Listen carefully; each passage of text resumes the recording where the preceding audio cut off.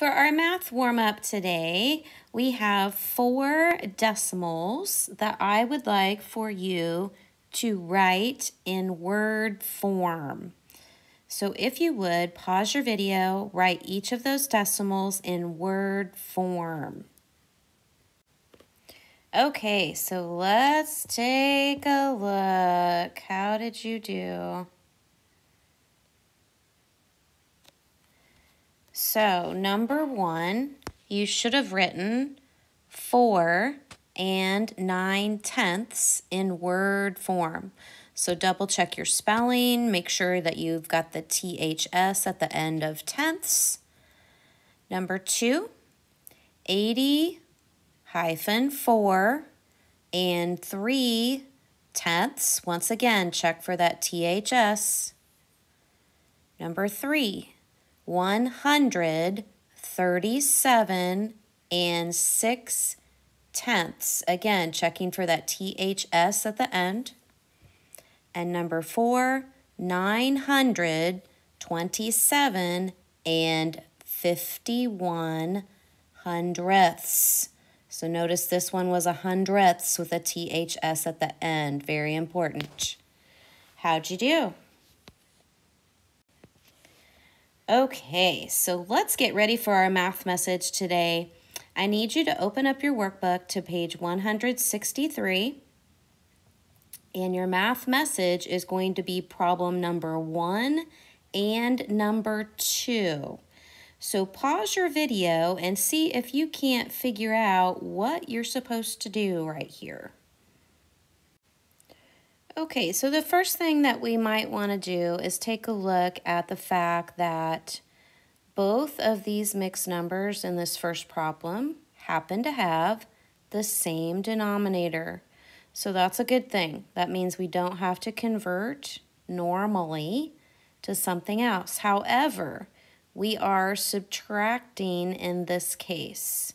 So if I'm going to make an estimate up here, which is what we need to do first, I'm going to be looking at my whole numbers, 4 minus 1. So I know my answer is going to be possibly 3 wholes, but we are also subtracting a fraction from that. So we might say that our answer is going to be 3. We might say that it's going to be 3.5. Okay, we might even write 3 or less. All right, for that one. If we take a look at the second problem and look at how are we going to estimate, our whole numbers are 3 and 1. Again, we have the same denominator, but notice I've got a 1 minus a 2. So something's going to be happening there.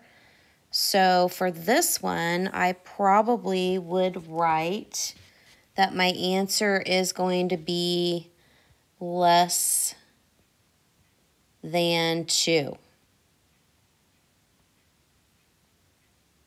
Okay, so there's different ways that we can write an estimate. So this kind of gives you an idea what you need to be thinking about.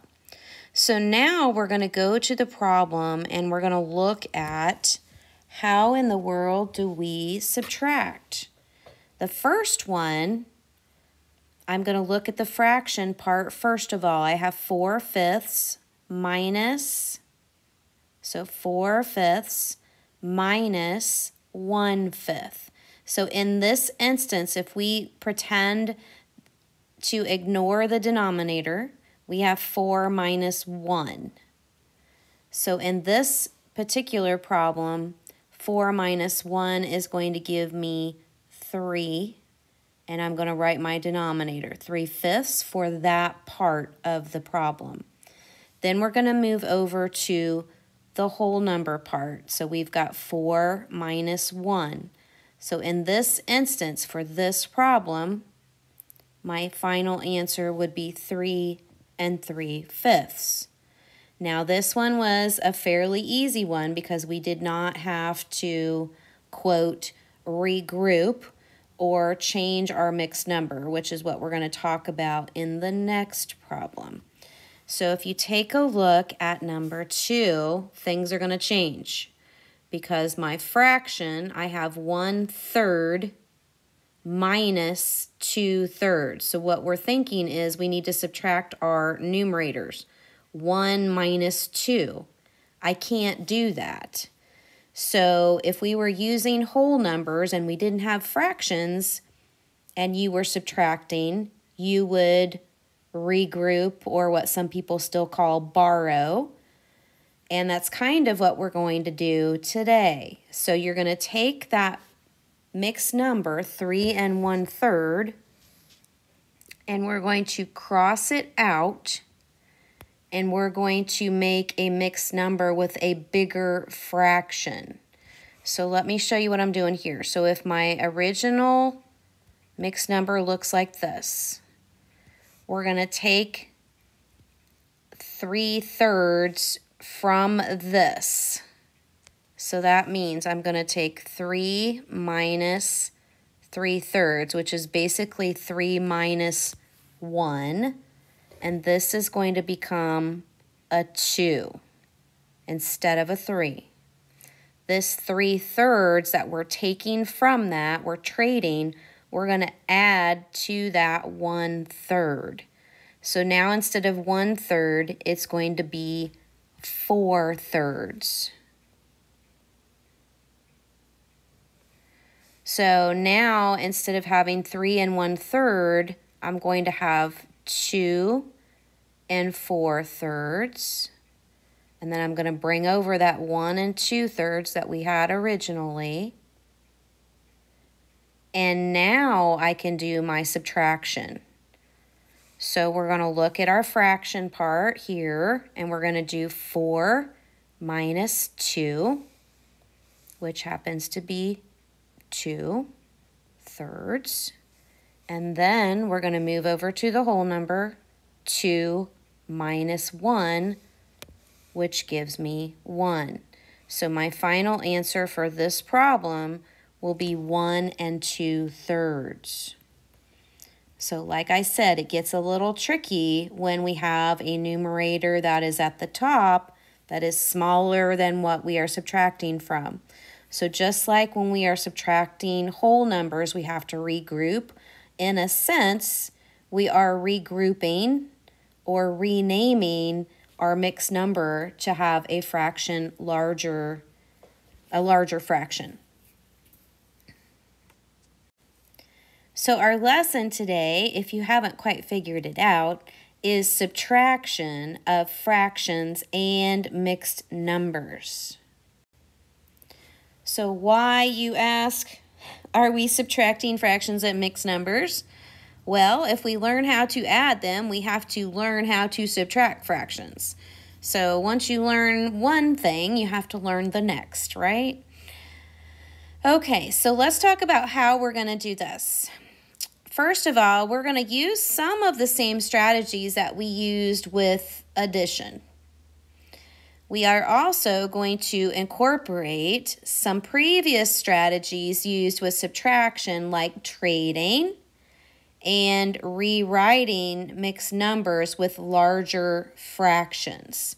So we've done the renaming part in some other lessons. For example, you might have had the fraction 7/2, and you renamed it as a mixed number. So you kind of made a trade, right?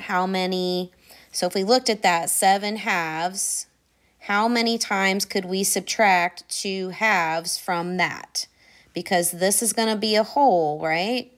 So this would be 5 halves. And then I could take another 2 halves from that, which equals 3 halves. So there's another whole. And then we could even take another 2 halves, if I squeeze that in there, away from that, and we have a half left. So in reality, 7 halves is equal to 3 wholes and 1 half. So we kind of did some of this before.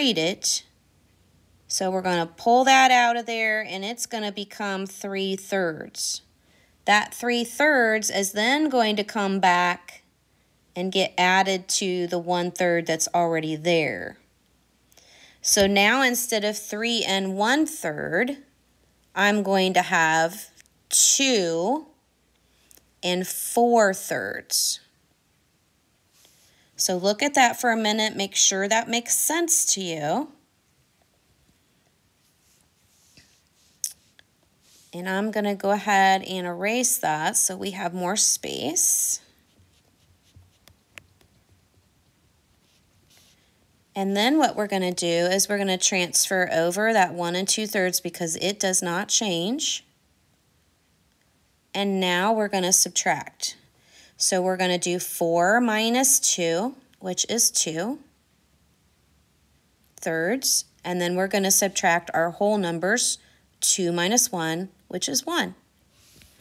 And there you have it. Our answer to that first example is 1 2/3. So now let's take a look at our second example. We have 4 1/5 minus 2 3/5. So again, I'm going to take those mixed numbers and I'm going to stack them.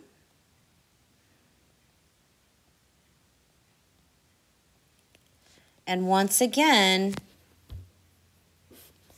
when we look at our fraction part, which is where we want to start, we have 1 minus 3. We cannot do 1 minus 3. Our denominator's the same, so we're good there, but we're going to have to do some trading. So we're going to trade a whole, and I'm going to set this up just a little bit different, and you can decide which way is easier for you.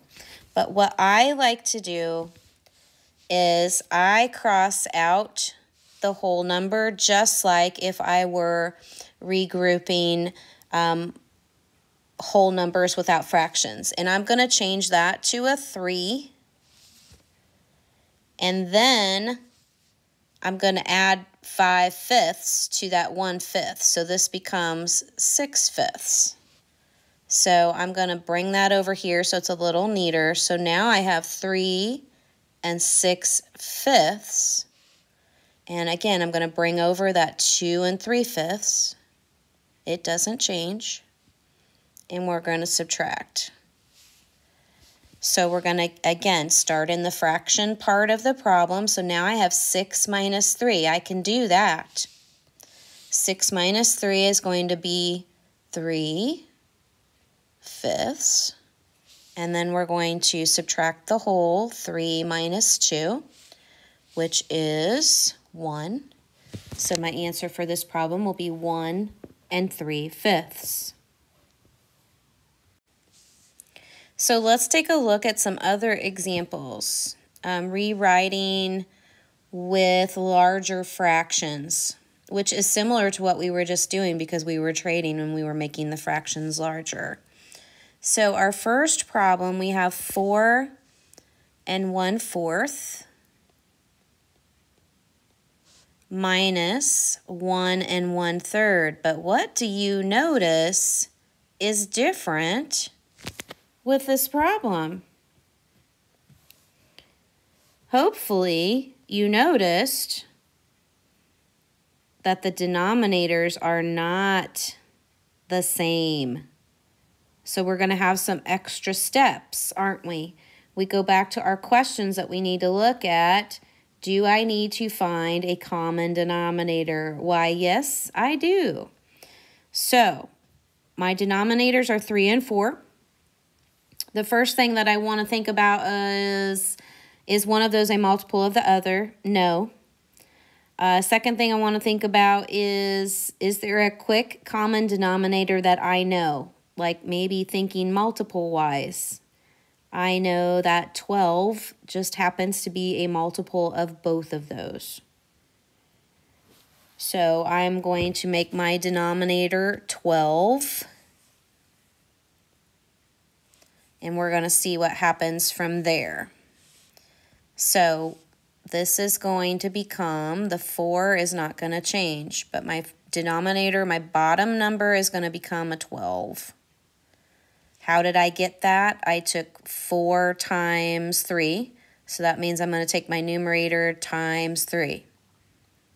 So now that becomes 4 3/12. We're going to do the same thing with the mixed number on the bottom. We're going to make our denominator 12. How did I get 12? I'm going to multiply times 4. Ooh, this one gets even more tricky because notice, so now I have the same denominator, so I'm good there, but look, we're subtracting 3 minus 4. So we're going to have to do some trading once again. So I'm going to do my little shortcut. You can decide if you want to do it and break it apart like I showed you before, but I'm going to cross out my 4. I'm going to make it the whole number 3. and I'm going to add 12 twelfths, right? I'm taking that whole and turning it into a fraction to that 3 twelfths. So this is going to become 15 twelfths. So again, did I rename it as a larger fraction? Yes. So I'm going to make this a little bit neater. So watch, my problem is going to get pretty big here. So now I have 3 and 15 twelfths. And I'm going to subtract 1 and 4 twelfths. Now I have same denominator, and I have a numerator that I can subtract from. So 15 minus 4 is going to give me 11 twelfths. And I subtract my whole number, 3 minus 1, which gives me, gives me 2. So my final answer after all of those calculations and regrouping and all of that is 2 and 11 twelfths.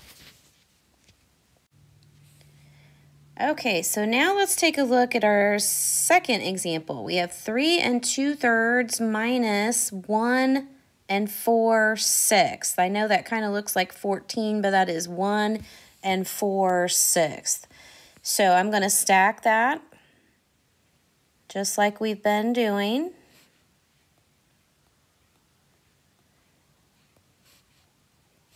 And notice, once again, we do not have the same denominator, but I can do a quick common denominator because I know 6 is a multiple of 3.